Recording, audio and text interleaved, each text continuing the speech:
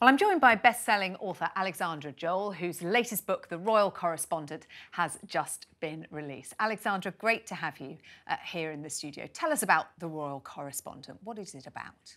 The Royal Correspondent is about a feisty young Aussie girl born on the wrong side of the tracks with a burning desire to be a journalist. Somehow she makes it onto a city paper, and then she is sent to London to cover the controversial marriage of Princess Margaret. Now, this is in 1960.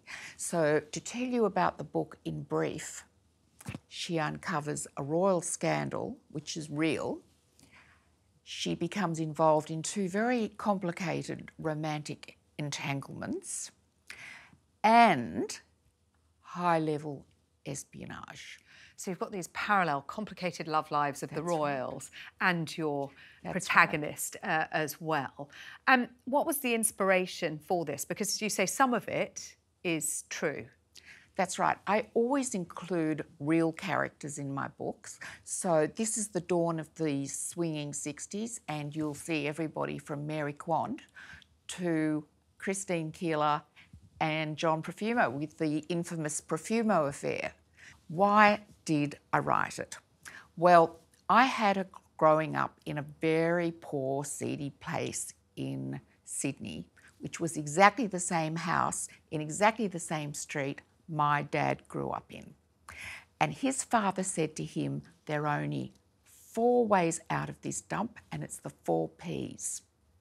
Police, priest, professional boxer, or press. And at the age of 14, my dad joined the Daily Telegraph in Sydney. So he went on to have this illustrious career. He organised all sorts of official events, coronations, the opening of the Opera House, visits of the Pope, and many royal visits. He was knighted twice, all sorts of honours were showered on him. And after he passed away, I began wondering, what if he'd been born a girl? And what challenges would that girl have faced? And who might she have become? So that was my starting point. So you're taking readers behind palace walls in the 60s, amidst the scandals. Looking at today, we've got plenty of scandal and intrigue going on behind palace walls. There'd be plenty of material for a book set in the modern day, or even a soap opera, really, wouldn't there? Yes, that is part of this enduring appeal of the royal family, of course, and why The Crown was such a success, because it is an unfolding drama that never ends. You know, it's our equivalent of a very high-class Coronation Street. But I think these days, life is very different because there were certain rules that were never broken. So the royal secret, which is in my book, was kept a secret for 50 years. You can't keep a secret for 5 minutes Not now. in the days of social media now. No way. No way. I feel it's very sad on many counts to see Prince Harry in a witness box. It's very sad to see him grilled by KCs.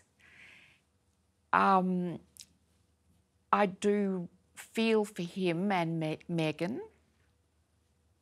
but I feel overwhelmingly for his father, the King, and of course his elder brother, Prince William, because I think there is not a single soul on earth that could understand what it is to be Prince William and the responsibilities and burdens he bears other than his brother. And now he's been left without Harry. And what has emerged over the course of recent months through Netflix, through Harry's book, through the court case that you mentioned, is that actually that relationship between the brothers has been splintering for a very long time, far longer than anyone in the public was aware of. And that's very sad, isn't it, when you look back at those two brothers who lost their mother so young, and as you say, have that unique perspective?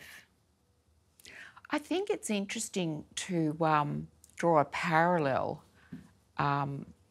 with King George, because when his brother abdicated from the throne, I mean, poor George, he never expected to be king, he didn't want to be king, and yet he was thrust into that position, and he lost that connection entirely. And again, like Harry, his brother went off to live in a foreign country. The difference is today that everything is out there, and unfortunately, one of the individuals that is putting most out there is, of course, Harry himself with his wife, Meghan.